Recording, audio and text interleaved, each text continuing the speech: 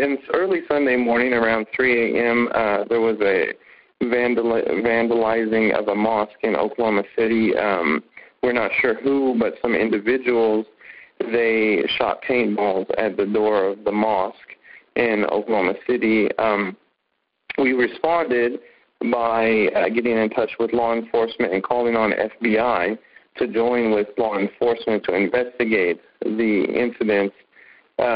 This, of course, is a long result of many incidents that have occurred in the last week in the United States. As a reaction to these hate crimes, we have developed and updated our community safety guide, and we are getting in touch with communities all around Oklahoma, and CAIR National is working with communities all across the United States to make sure that all the Muslim communities are informed as to how they can keep themselves safe and how they can protect their communities, protect their families. That's our response to that, and we are trying to do it in a unified approach.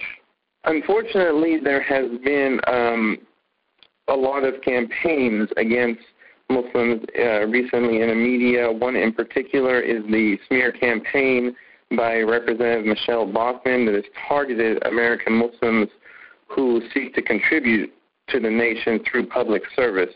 So I believe these types of campaigns, negative campaigns towards American Muslims, have led to some of these vandalizations recently.